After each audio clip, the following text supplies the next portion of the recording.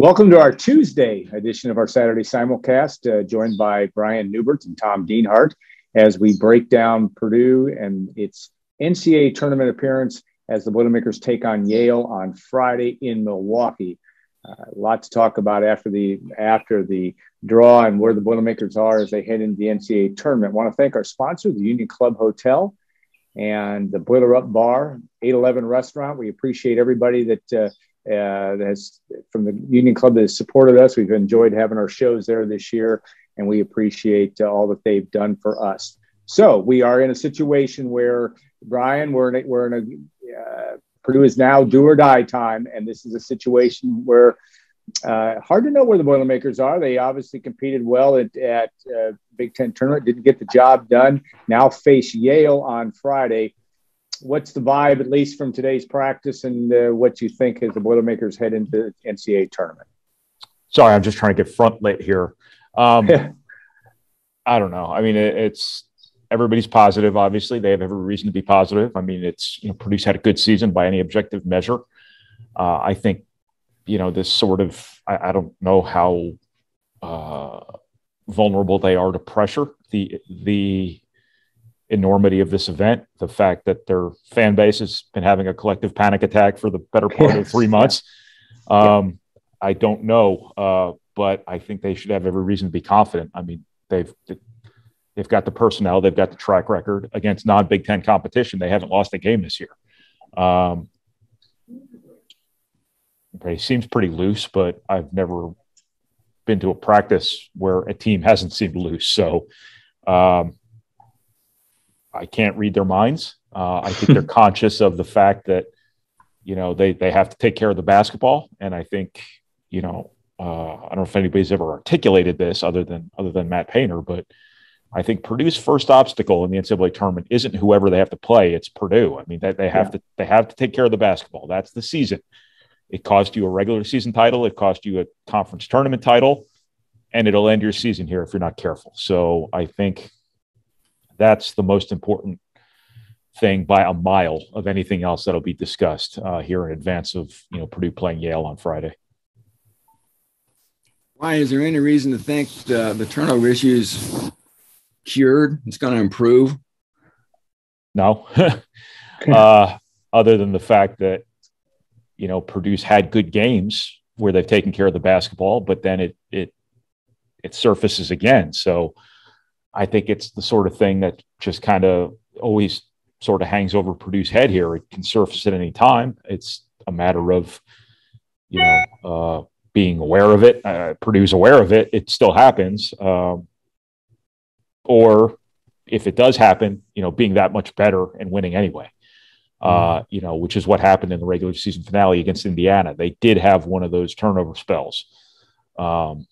I can't remember exactly what the details were, but it was in the second half, and it was like 5 turnovers in the span of 8 or 9 possessions, whatever it is. And that's why that game was as close as it was. But it cost Purdue 3 games this season. Again, as I said before, it cost you the regular season title, it cost you the conference tournament title. And if Purdue's not careful, it'll end their season. One would hope the urgency involved at this part of the season would be a safeguard against that. But Purdue had a championship on the line on Sunday. And it still happened. So I can't figure it out. If there's an answer to it, hopefully for Purdue's sake, they figured it out, because it's a pretty dangerous landmine right now sitting in the dirt. Well, you've talked about the fact it's not necessarily the number, though the number has been high. It's been the 7 turnovers and 10 possessions. It's been the array, the onslaught of them at difficult times, like we saw Sunday against Iowa. Now, you play Yale, a team that don't know a lot about, 19-11. Was a little bit of a surprise team beating Princeton, a team that's been in the NCAA tournament, beat Baylor, I believe, in 2016. So this is a team that, at least a coaching staff that knows how to win the NCAA tournament. But I think that's an interesting storyline for Purdue. It just has to, maybe in some ways, and maybe I'm overthinking this, but the fact that you're playing in Milwaukee instead of Indianapolis, and the fact that you're moved away of a place that everybody thought you were going to be, maybe Purdue will do better in anonymity and just play. I mean, is that overly simplified? Or, I mean, and you wrote out the 9 things that are so the Boilermakers have to watch out for, but it seems to me it just needs to do what it does best to have the best chance of moving on. Well, Purdue's not going to be playing in anonymity. You're in probably the strongest region of the tournament. You're still in the Big Ten footprint. So as long as you have an All-American and as long as you have a 7'4" guy, you're not anonymous. They're still going to get a lot of attention. They're still going to get a lot of scrutiny. They're not in Indianapolis. I mean, yeah, I agree. Well, it was probably a poor choice of words. But I'm not convinced that getting out of Indianapolis competitively isn't the most terrible thing in the world, because it's not like your fans can't come to Milwaukee. Right. It's just maybe if there's, a little bit more of a kind of hunkering down kind of thing going on. Right. You're playing in a new facility. There's that sort of newness. There's that sort of discomfort that can be a positive. What good did Indy do Purdue last year? And there were fans at those games. I don't think it's the end of the world that they're in Milwaukee. I don't think it's even a bad thing, to be honest with you. Yeah. Okay, Brian, I'm gonna make the grand assumption Purdue's going to beat Yale. Who do you fear most, Texas or Virginia Tech? I would fear turnovers. I'm almost to the point where it doesn't matter who Purdue plays. It's really? Like if they don't turn the ball over, there's nobody they can't beat. If they do turn the ball over, there's nobody they can't lose to. I think it's really that simple. In terms of Virginia Tech or Texas, I wouldn't be afraid of either of them, to be honest with you. I know Virginia Tech's riding a bit of heater here. I know Purdue's track record with Chris Beard in the NCAA tournament is not positive. Right. But Texas was they were a top 5 team in the preseason, and they're a 6 seed. They obviously have had some issues this year. They're a good defensive team. The one thing that I'd want to stay away from the great defensive teams as long as I could from matchups perspective. But if you want to get where you want to go here, you have to beat those teams eventually. And you may as well play one of them in the second round. Is Texas as good defensively as Texas Tech was a couple of years ago? I don't know. No, they're not. But I will also tell you that Purdue would have beaten that Texas Tech team had Isaac Haas not broken his elbow in the game prior. And that's how you counteract that style of defense that's really aggressive on the perimeter and really interchangeable, is you pound the ball inside and hopefully you get really high level efficiency from those guys. And I think that against Iowa, Purdue had a matchup where you really needed, 13 of 19 from Travion Williams and Zach Edey as opposed to 9 of 19. I think Purdue's matchup advantage has to be as acute as ever now. And I think those guys have to be at their most efficient of the season now.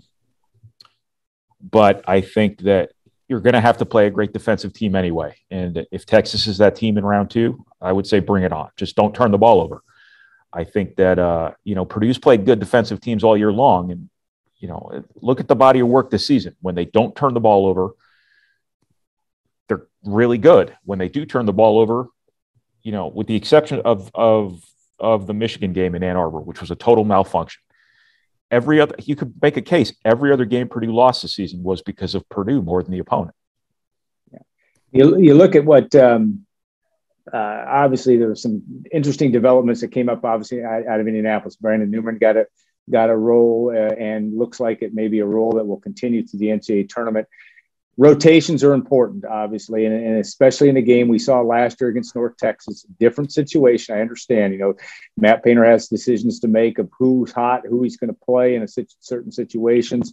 Sasha Stefanovic, using the example you used when writing that, got benched in the second half there, just using that as an example. But how, is rotation 10? Is it truly whatever it takes to be able to compete against and we'll say Yale, but then start with Texas and or Virginia Tech? I don't think it's 10 because I think the backup 4 position is an either or type of deal, depending on matchups. I think that's going to be either Ethan Morton or Caleb First, but not both, depending on who the opponent is and how they match up, things like that. Other than that, I think you're looking at 9 guys. Now that it seems like Brandon Newman's back in the mix here, but I also think that, you dance with the girl that brung you, to quote Joe Tiller, at this stage of the season. I would anticipate Jaden Ivey not coming off the floor very much, foul trouble notwithstanding. I would anticipate Mason Gillis, being out there as much as Purdue can have him out there. I would anticipate Sasha Stefanovic playing the sort of minutes that he's played all year long, provided matchups don't preclude Purdue from using him normally.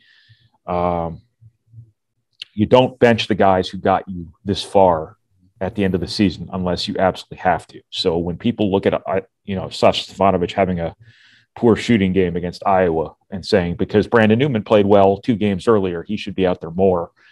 It's just not what coaches do. I mean, if you can show me another coach somewhere who benches his stalwarts because they're struggling halfway through a game, that doesn't happen. That said, Brandon Newman played well. He was also 0 for 6 in the second game. Right. So the theory that you bench Stefanovic because he's not shooting well and you put this guy in because maybe he'd shoot better, that just doesn't make any sense to me. But maybe I'm shadow boxing with the court of public opinion here unnecessarily. But I think it's 9 guys. But I think it could be like, depending on how games go, I think it could go down to like 6.5 or 7.5 when you factor in maybe some of your horses taking even more minutes. Hey, Brian, we all know the importance of Ivy and Edie. And am I crazy to think this team's going to go as far as Stefanovic's shooting takes it? I think it goes as far, if any one element matters most, I think it goes as far as Jaden Ivey's decision-making can take it. Mm-hmm. It would be great if Sasha Stefanovic could shoot really well. I mean, he's won games for Purdue before. He can win games for Purdue in the NCAA tournament.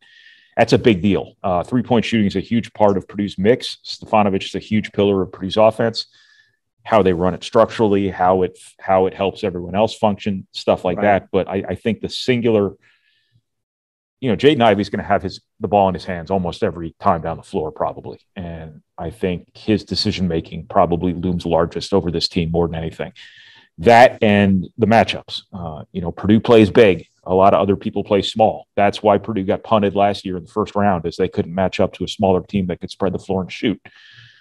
So I think I would point to those things, and then I would point to Zach Edey and Travion Williams really being efficient against favorable matchups and staying out of foul trouble. And then probably somewhere along that list, I'd put Stefanovic's 3-point shooting, but everybody's 3-point shooting. Purdue, has the capability to get really good looks from 3-point range. And obviously, when they've been at their best this season, have been really efficient doing so.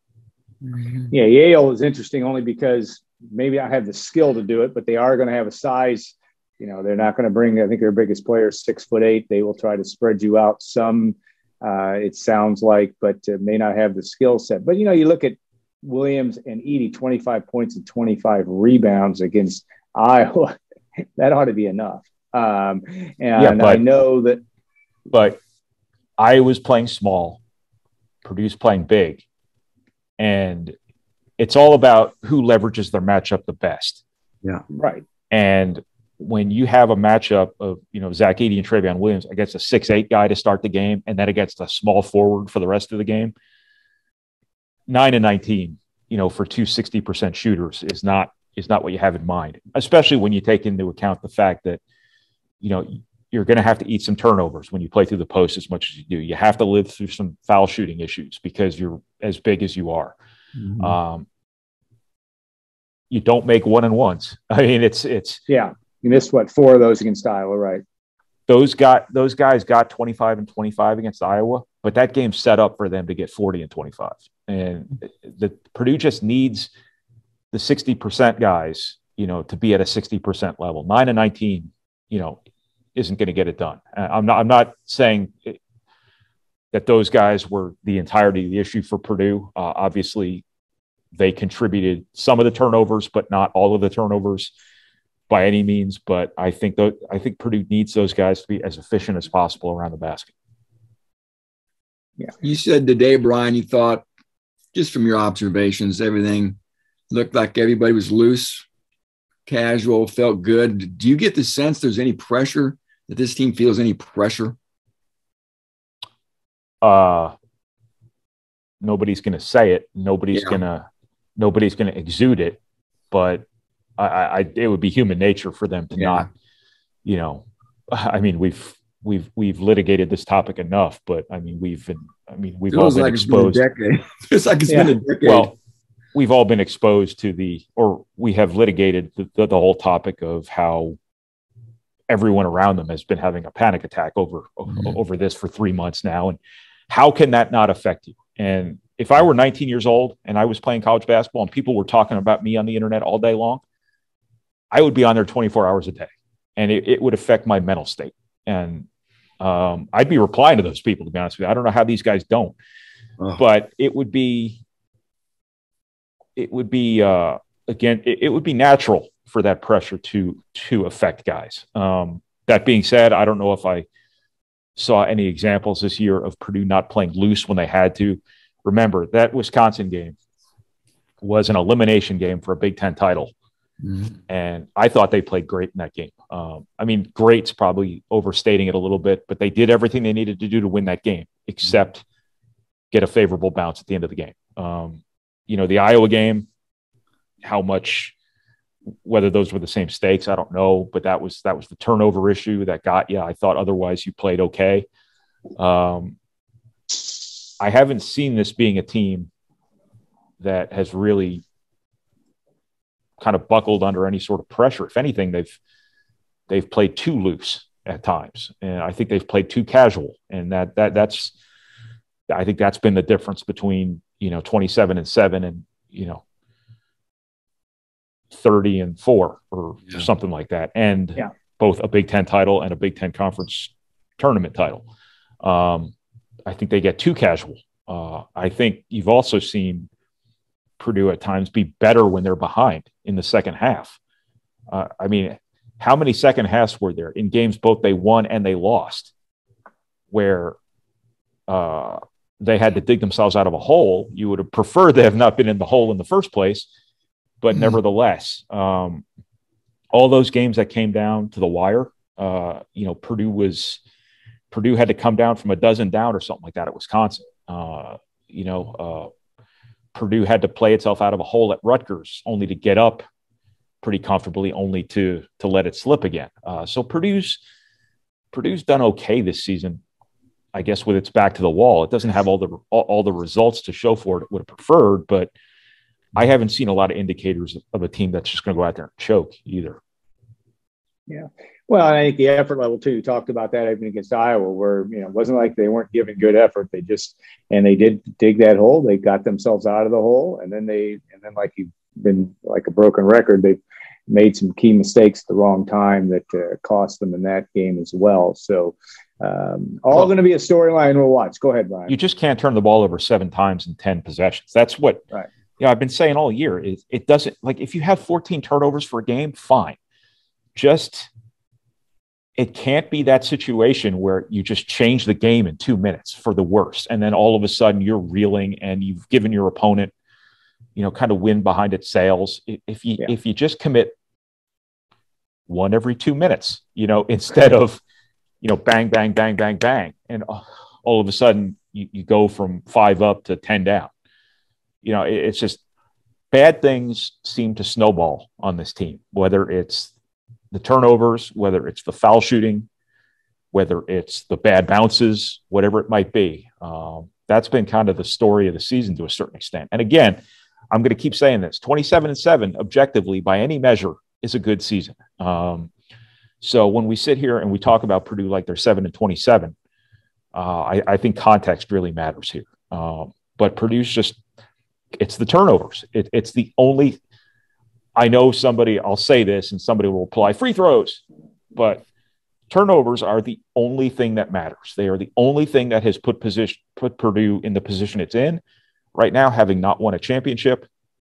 It's their greatest fatal flaw. It's their greatest existential threat heading into the single elimination portion of the season. It's all that matters. If Purdue takes care of the ball, the sky is the limit. If Purdue does not take care of the ball, anything can happen. They could be out Friday night for all we know. Yeah. Friday evening, Friday afternoon, Friday morning, Friday by dinner time zone. Are you in? Careful. 2:00. Yeah, there have been, the Clark Kellogg's and the Joe Lenardis think they will be. Not necessarily. Well, one I think picked them to lose early, both before. And again, I think people are looking at Ken Pom every day, and they still see that number 100 next to their name in defensive efficiency. Mm-hmm. Right. And the people who aren't watching the games and are just looking at Ken Pom are sitting here thinking, "Oh, Purdue's terrible defensively. They can't beat anybody. They'll give up 100 points to Yale." It's not the defense. It is the turnovers. The defense, Purdue is never going to be a great defensive team. I'm not saying they are, but it is not their greatest problem right now. They have defended well for the last month. They defended well in the Big Ten tournament. They held Iowa, one of the best offensive teams in college basketball, scored 110 points or whatever it was at Maryland a couple of 112 in the tournament. They scored 1,000 points against Northwestern, literally 1,000 points. They didn't have enough decimal places on the box score for all the points they scored on Northwestern. You take out 6 of those 17 turnovers, and you held Iowa to 65 points. You had to have Connor McCaffrey, who Purdue has been daring to shoot for 4 years, is the guy who beat you. Peyton Sandfort is the guy who beat you. You did a good job against Keegan Murray. Again, you were good enough to hold Iowa to 60-something points. You were good enough to win that game. The most points you had given up prior to Iowa since the Michigan game was the 72 you gave up to Rutgers when you scored 84. So Purdue's doing okay defensively. It's, again, they're not the 80s Pistons. They're not going to lead the Big Ten in defense. They're not going to hold you to 50 probably, but they're not going to give you 100 either at this point. There's still some things in terms of matchups. Purdue's playing big. Everybody else plays small. Ball screen defense is always going to be a problem as long as you're playing a Redwood at center. But the people at a national level who are looking at Purdue and just looking at that Ken Pom defensive ranking, they're not looking at the full story. They're not watching the games. They're not grasping the context behind that number. Yeah, they haven't watched him play. I mean, that's the other thing. I mean, I agree with that. I think it is a narrative that's being spread around by the Jay Billises and others of the world. But I mean, it's also understandable because it's a number. I rely on statistics too. I'm going to look at Yale's metrics and say, okay, Yale's good at this. Yale's not good at this. I'm not saying these guys should be expected to watch every minute of Purdue's game. I'm just trying to add context to what people are going to hear about Purdue here in the next couple of weeks and why some people might be saying, Purdue might get upset by Yale on Friday night. No, I don't think that's going to happen. I don't think it's going to happen. I'll go on a limb. You never know. You never know. Again, if you take care of the ball, you can beat anybody in the country. If you turn the ball over, you can lose to anybody in the country. That's kind of the nature of this roller coaster of a team. Okay, as we bring this to an end here, one thing we talked about, and Brian, you mentioned a couple of things you've written about not really overthinking the draw. And, I still would argue, again, Purdue has to beat the teams. It's in front of them. The fact that they would play Kentucky, and if they can get that far to the Sweet 16, you're going to have to get through teams like Kentucky. I think Purdue, I'm maybe in the minority, thought Purdue had a good draw because I just don't think Baylor is at the level at this point in time of the Final Four or the other number one seeds. Again, it's just going to be, and I know there's some discrepancy there. Tom or Brian, any other thoughts on that, or now they're a couple of days into that? Anything else that jumps off the page? Again, it is what it is, and Brian, you've said well. Purdue just has to beat the teams. It's going to have to beat Texas or Virginia Tech in Game 2 if it gets through Yale. That's the simple fact. Yeah, hats off to Brian and his yeoman's work. I read it and listen to the podcast, and he's got to be talked and analyzed out here. Finally get to some more basketball here soon. But, I guess I'm a guy real quick. I'm a guy who thinks seeds are overrated. I mean, some people think you're going to tiptoe your way to the Final Four. You're going to have to beat good teams. And And if Purdue, if you talked about it, Alan, they could be staring down Kentucky and staring down Baylor. So, and as Brian noted, this is a Purdue team that can beat anybody, but Right. you can also, as we've seen, look awfully pedestrian and possibly get beat by anybody. Obviously, too, the elite teams could, but still, it's right there for Purdue. We all know it, and who knows? Like I said, maybe there's a sense of relief. I know Brian doesn't want to overstate this, but he's mentioned that maybe getting out of Big Ten play helps. We'll see. But again, that's not the be all end all, but who knows? Change of venue. I think it's good getting out of Indianapolis, get away. There'll still be Purdue fans there. I get it, but just get away. You're a number 3 seed. You're a little under the radar. In some ways, some of the pressure's off, I think. I mean, I know there's still pressure. All these fans want the Final Four.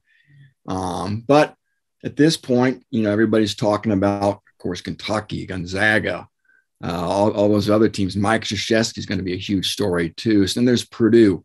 They're on the radar, obviously, but they're not like they're a number 1 seed coming off a regular season, a conference tournament title. So who knows? I guess I don't know what I'm saying, but I'm just glad we're ready to play some basketball here. It's a great event, and I've got a lot of good memories from this over the years, and hopefully all the fans can have some more here too. Well, I would agree that from a national level, it's very popular to write Purdue off to some extent if you read some of the pundits. And again, that is what it is. But Brian, your last word as we bring this to a close. You're done. I think I see Jeff Braun back there in the corner. I'm just trying to get front lit. What are my final words? Final thoughts. Final answer. You're done analyzing. Let's play. Do you want to use a lifeline? Yeah. I did such an awful job covering the Big Ten tournament because that first 9 p.m. game just killed me. And I'm looking forward to getting some rest, starting over again. Yeah, you had a 2 o'clock, and you probably have an early game Sunday, too, or earlier game Sunday, I would think. Well, earlier or later because of Krzyzewski. Oh, God. They'll put Krzyzewski in primetime. Yeah. And Krzyzewski's in Milwaukee, right? I don't know. What are you saying? No, you're saying. No, I'm saying Purdue's not going to get. It's just hard to know. It's almost impossible to know how they're going to slot Sunday's games. I mean, where they would have obviously it's a central time zone too. Not that matters a lot, but yeah, we'll wait and find out. One thing at a time. But you will have an earlier night on Friday night. That's a good thing. So I'm glad for you from that standpoint. You've been put through the ringer here the last few weeks, to say the least. So get yourself a can of Schlitz. Yeah. Is that what they make there? Do it up there. Yeah. Schlitz. All I know about Milwaukee is it's the only major American city to have ever elected 3 socialist mayors. There you. I think it's on their sign as you drive in, right? So, that is one of the funniest scenes ever in movie history, I think. Yeah. I don't know how I got a phone call here in the middle of this, but all right, guys. We look forward to that. Safe travels, Brian. If Purdue makes it next week, we'll probably have our Saturday simulcast on Monday or Tuesday of next week, as well as we prepare for the regional where Purdue, if Purdue can advance, they'll be headed to Philadelphia. And that will be but again, it is the proverbial one step at a time, and we'll stay tuned on all that front. So, guys, thanks so much. We'll look forward to your coverage, Brian, from Milwaukee, and we'll have all that and more in the next coming days on GoldandBlack.com. Thanks again to the Union Club Hotel for its sponsorship, the 811 restaurant, and the Boiler Up Bar. We appreciate all they do for us as well. So we'll see you probably a week from today as we look at the next step in our Saturday simulcast. Thanks to all of you for watching and listening.